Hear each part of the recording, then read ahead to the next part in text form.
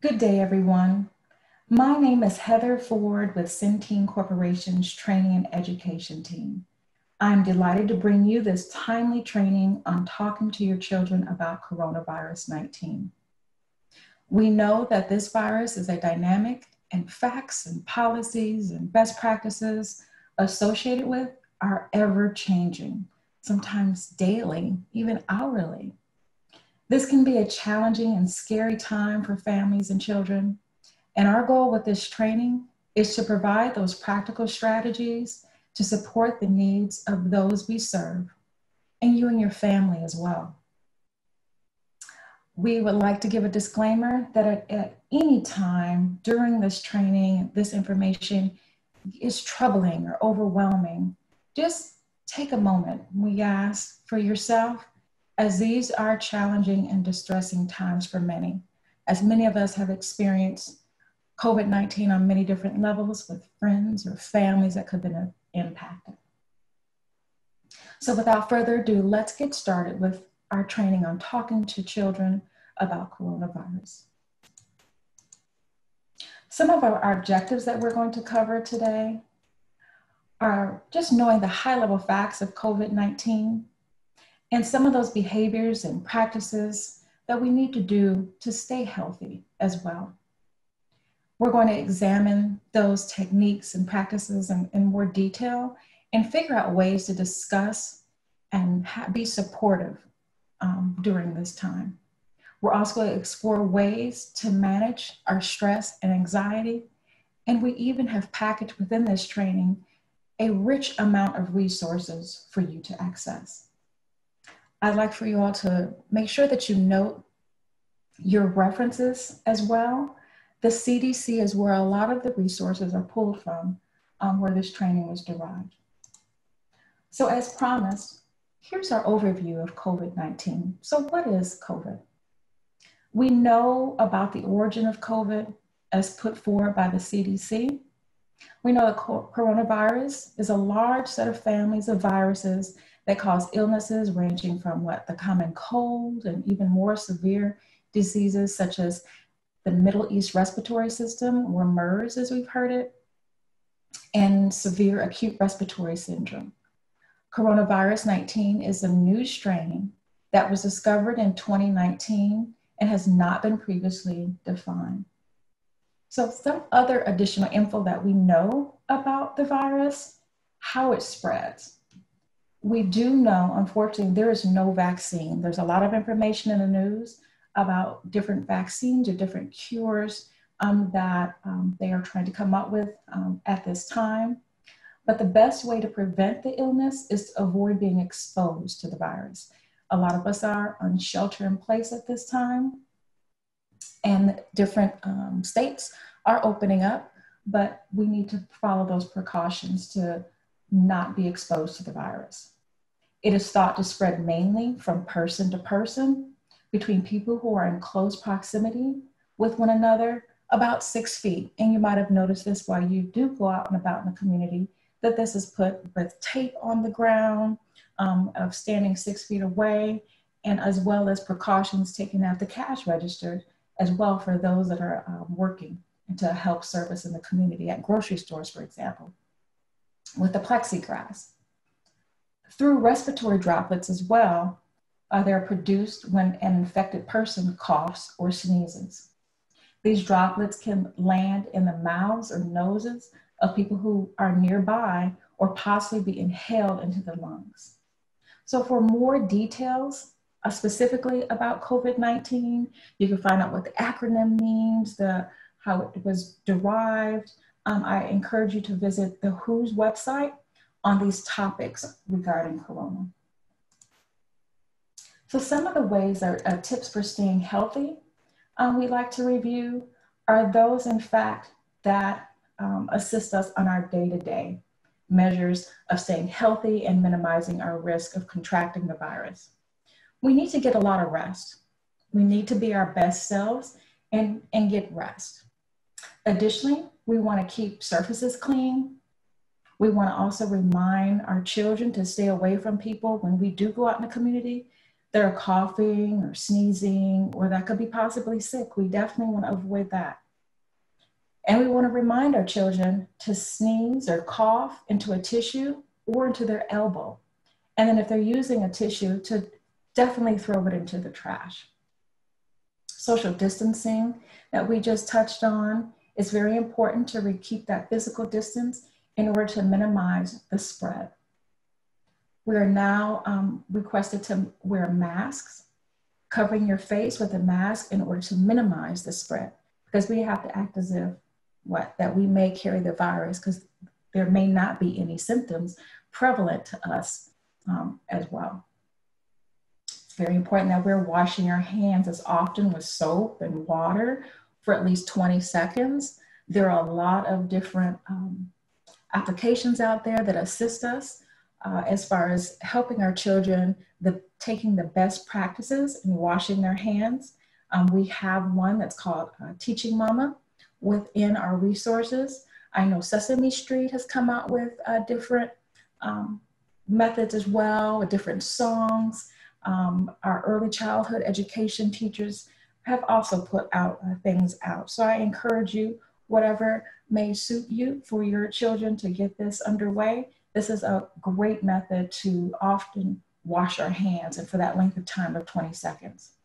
So remember, it's especially important when you're coughing, you're sneezing, you're going to the bathroom, and before eating, and definitely when you're preparing food.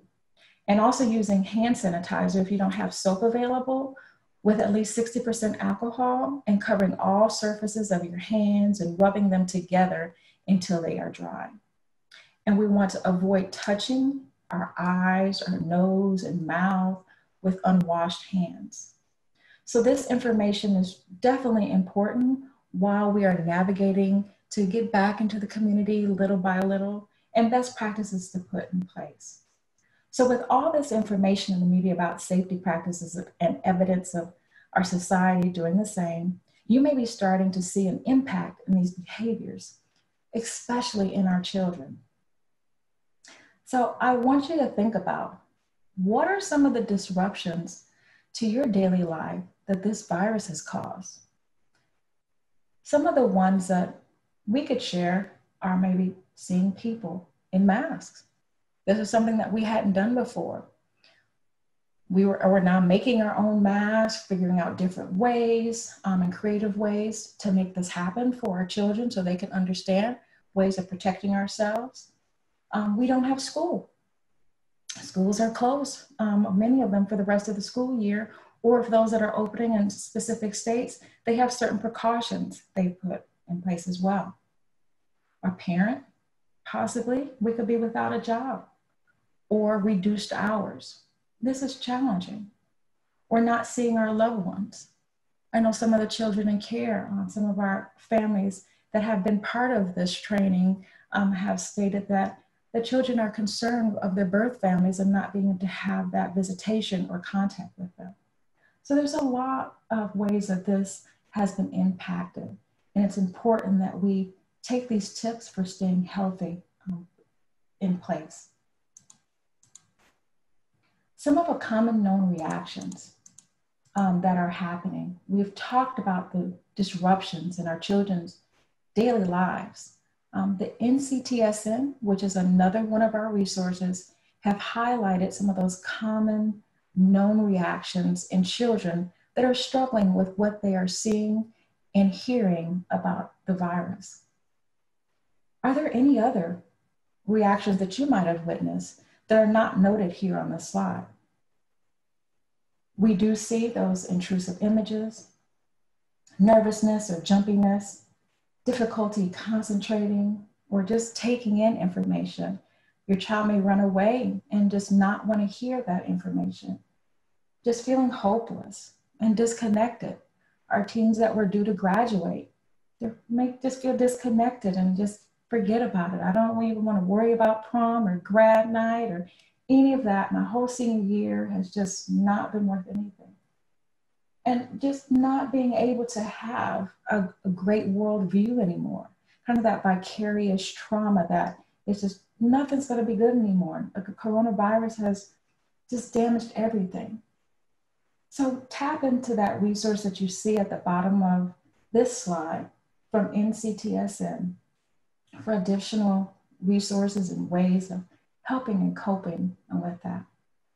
Now shifting into some of the body of this presentation and having these healthy conversations with our children, it's important that we are accessible and letting our kids know that we're doing everything that we can as a family, as a caregiver, as a kinship provider to assist them. An important way to offer comfort is to have positive and healthy conversations with the children. Many of us can worry that talking to young children will lead to increased worries and anxieties. Actually, the opposite is the case. Bringing those difficult topics into the conversation to bring them forward can help reduce those worries as well in all ages.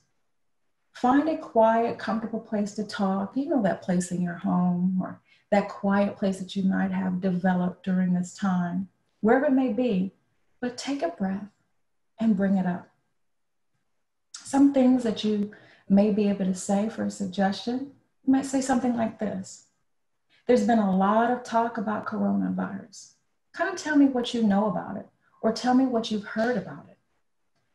A special that came on recently was a CNN broadcast Sesame Street and had different questions from children of all ages that were concerned about and what they've heard. When can I see my friends? Some folks can go outside, but I can't. So all of these questions come up. So take that time to talk to them. For our tweens or our teens, you might consider something like this. Tell me what your friends are saying about coronavirus. What have you seen about this online? Because they have access to what? Twitter, Instagram, different blogs, YouTube videos. So starting this conversation allows you to listen to what your child or teen knows and gives you the place to begin what?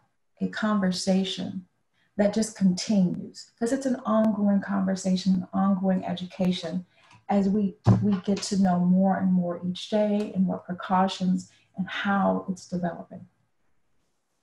NCTSN also gives another example of the resource that you can grab. Once you go through these resources, you can uncover many as you go. So they say, while it is possible for someone in our family to get the virus, we are doing everything we know how to do and keep our family healthy. We are washing our hands well, we cover our noses and mouths when we sneeze, and when we are staying at home to prevent us from getting the virus. It's not always fun, but we do it to keep ourselves and everyone else healthy. As always, we will also care for you if you get sick. That reassurance is key. And we always have to remain calm while we're doing this because our children are watching us and how we react. Avoid that language that might blame others and lead to stigma. We want to avoid that type of interaction and that language. And we want to provide information that is as best as we can, that's honest and accurate. There's all kind of news briefings and news that's just going on constantly. Be careful of that. And we want to ongoing to teach our children every day actions to reduce the spread of these germs. So we want to shift our attention now to how we're going to manage this anxiety and stress. As everyone continues to talk about the virus, our children may start to worry about themselves, their families, as well as friends getting sick. As parents, caregivers, school staff, and other trusted adults, we play an important part in helping children make sense of what they hear and have the ability to what? Calm their fears as well. So let's look at some of these practical ways that we can address anxiety and stress. So we want to, first, we gotta take care of our body. We hear that quite a bit. This is promoted across many websites. I'll reference NCTSN again. We want to try to eat healthy, as well balanced as possible. Exercise, not necessarily rigorously, But take time away if you're working from home, homeschooling. We'll have walks. We will go for bike rides, play basketball, different things to exercise to keep your body going, as well as what we mentioned earlier, getting plenty of sleep and rest. So our body has somewhere to pull from other than just mere exhaustion. And as well as we want to avoid that alcohol, smoking, and other drugs. Connect with others. Those folks that when you're doing your day-to-day routine, you have difficulty getting in contact with. Share concerns about how you're feeling with a friend or family member. Maintain those relationships, building that strong support system.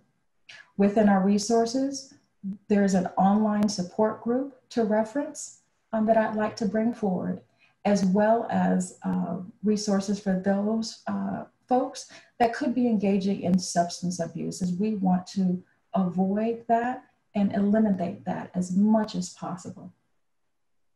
Taking breaks is key. We need time to what? Unwind and remind ourselves of those things that are very positive that we can access.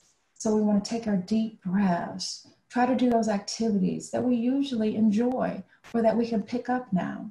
There's different hobbies that many of us have allowed to fall to the wayside just because of time. This may be another opportunity for to engage children in those activities that you might have seen on Pinterest, or crafts that you might have ordered that might just be in the closet, or different games that you can enjoy as a family. This is a perfect time to unwind. Stay informed. When you feel that you're missing information, you may become more stressed or nervous. So you can watch or listen or read the news for updates, but I encourage you to limit yourself to this and get what you need and become educated.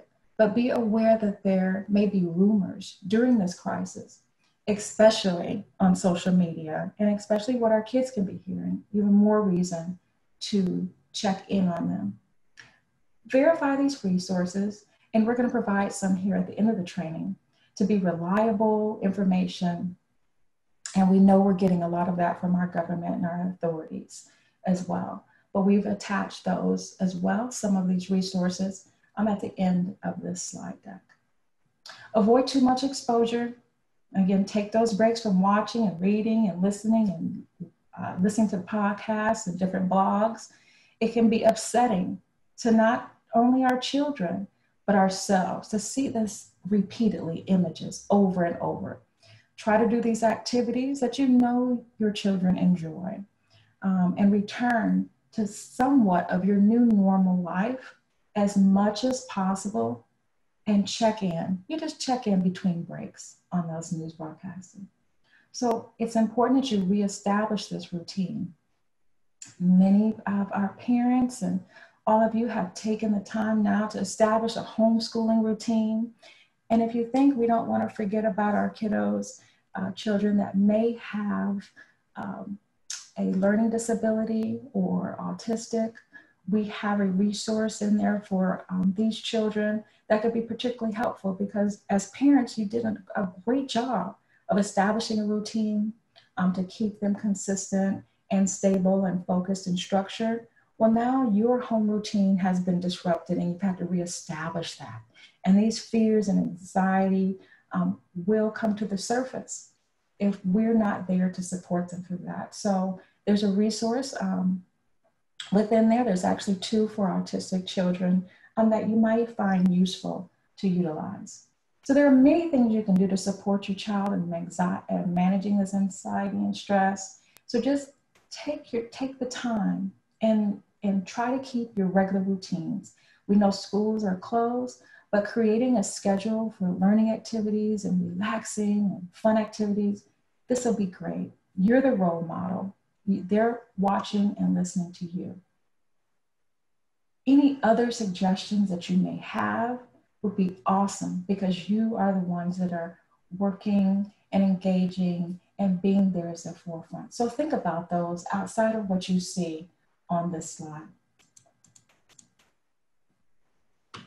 So what we're going to do is we're going to move now back to the slide of relaxation ideas for you and your children. These are just a few more activities that foster relaxation in our children. One of my favorite ones is the calming corner. My daughter has taken the opportunity now. She's a big Pinterest fan, and she has taken the opportunity to reconstruct her closet into this calming corner. She's put up lights, kind of those lights that you can get during college opening time to put around the room. She has pillows and soft blankets and different readings and her journal book and coloring that she enjoys doing. This is a great place to create. If you don't have a closet, it may just, again, be a corner that a child creates with whatever brings them ease and whatever may bring you at ease. This is similar to the Zen zone or a safe space for you as well.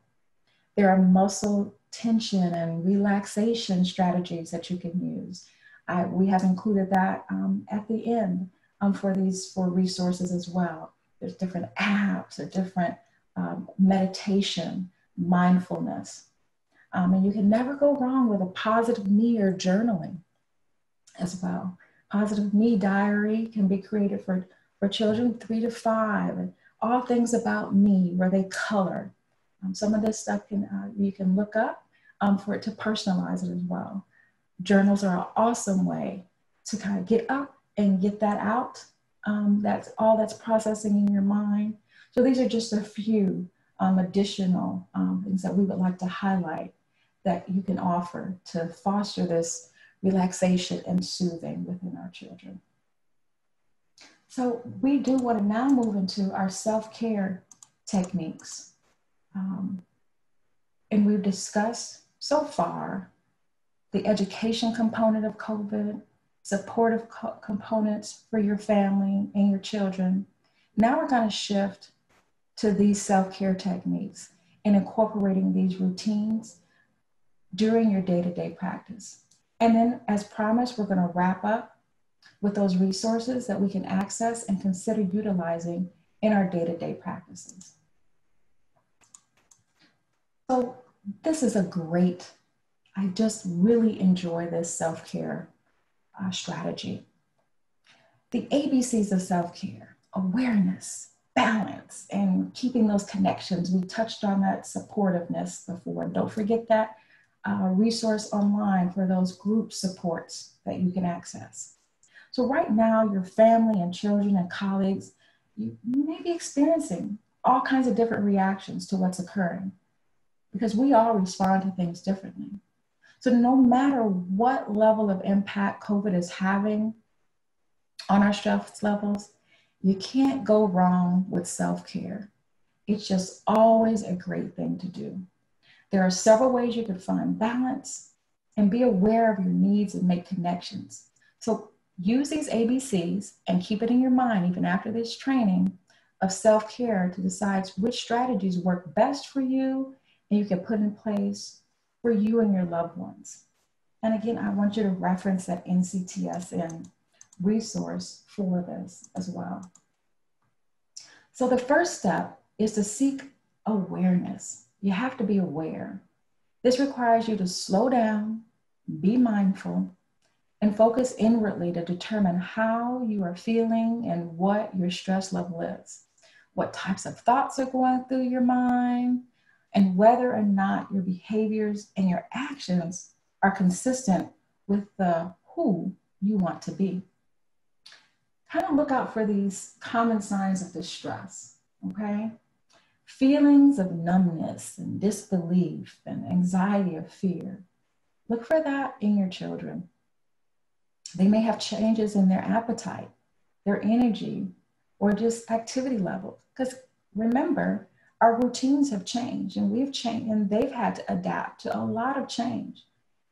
Even with the assignments, you may try to have them on a structured schedule and not able to concentrate, or just having difficulty falling asleep, even having nightmares or just thoughts and images where they weren't having that before. And physically reacting, having stomach aches and headaches and body pains and skin rashes. Their eczema may be flaring up, and you're like, why is this happening? Your body keeps a score of trauma like this. And it may be worsening of chronic health problems. You may not only see that in some of our children that may be medically fragile and have other health concerns, but also in yourself. You may see that in yourself. So that's why the self-care is important. Anger or short-tempered or just being irritated, right? And we mentioned earlier about the increased use of alcohol and smoking and other drugs. We want to watch for that for our tweens and teens that might be engaging in those behaviors, vaping and smoking, and things that they weren't doing before, or this has increased. So we want to ensure that you're paying attention and being aware of these bullet points that we've mentioned. Are we feeling as if you're working harder but accomplishing less? Something for us to think about as parents. Compassion stress breaks through those normal boundaries. Are we having a harder time because we're experiencing that secondary trauma and feeling just losing compassion for some people while we're becoming involved with so many others? Because we initially were concerned about our immediate family, but now we're extending that to others. We may have to assist others that we normally wouldn't care for just because of extenuating circumstances. So these are some things we want to be aware of when we're talking about awareness. So moving into that balance component, we want to keep that balance in our life and practice what? The self-care. Nurture ourselves and by putting activities in our schedule that are sources of what? Pleasure and a diversion for what's imminent now with COVID. So these are all areas of our life, including work, personal, family, life, rest, and leisure. You're going to be more productive when you've had the opportunities to rest and relax, right? So we can be our best selves. So being aware of when you are losing balance in your life gives you an opportunity to assist with that change, as well as gives you the opportunity to assist in putting those measures in place for your children. So practice relaxation exercises. We're going to tap into those in just a minute here, and use apps on your phone that will also assist you. These are available via Android or iPhone, and different meditation strategies and music that you can put in place. And using mindfulness to reduce our anxiety and reduce those thoughts of being overwhelmed or just consumed with just everything that's going on and with work. And now the structure's changed. I have to work from home. I don't have a good space where I feel comfortable. But we want to try to maintain that balance and keep this into play on a day-to-day basis. So in moving to balancing more, we're going to talk about balancing of your soul. So we want to ensure that we take an ongoing self-inventory. Again, being aware, being mindful. The body responds to feeling more relaxed, at ease, when you can tune into and reconnect to be calm, renew, and replenish you. It's easy to get up into the day-to-day responsibilities of our lives and just start going and just full speed ahead. But by taking the time, it empowers you to be mindful and be clear with the intent of focusing and minimizing the stress that's happening. Just ask yourself from time to time, and ask your children. This can be your little thing that you say. Have I taken my first 2 steps, or have I taken my steps to my A and my B and my C to take care of me? So let's move into those connections. So we want to talk out our stress. Remember, we talked earlier in the training about being available, being accessible, ongoing with our children. So we can process those thoughts of what they're hearing and what they're reading and those reactions. They may be minimal, but it's important to tune into them as well.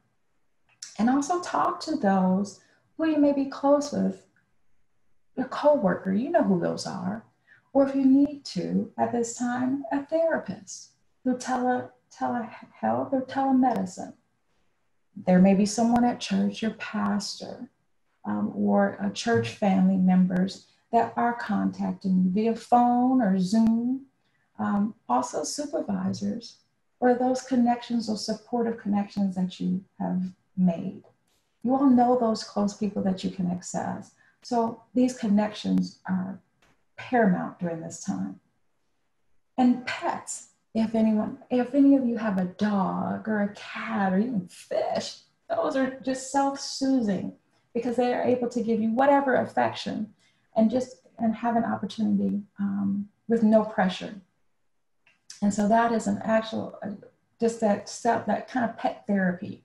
And it just can reduce that blood pressure and that heart rate when you're interacting, because that's just that warm desire to engage. So just these connections are just ways for you all to think about, and you may have other ways that you have provided this self-soothing. But remember these ABCs to be in tune to you all. So with that, we have our summary of what we've covered, and then I'm going to shift into those resources that we mentioned earlier. So we've talked about those high-level components of COVID-19, and also we've examined those healthy behavior techniques and practices that we want to put in place.